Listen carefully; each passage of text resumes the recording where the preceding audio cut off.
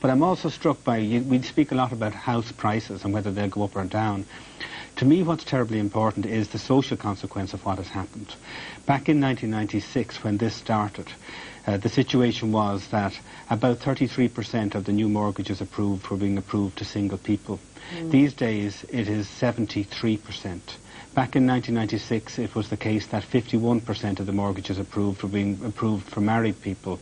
These days, it's down to 8.3% of the mortgages approved are to married people. So the pressures and the strains are huge, and there are huge social choices being made underneath it all.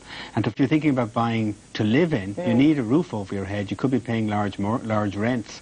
It's a different equation, and you might just say to yourself, well, there's no reason to think it's going to collapse. There's no reason to think it's going to go the other way and keep going up.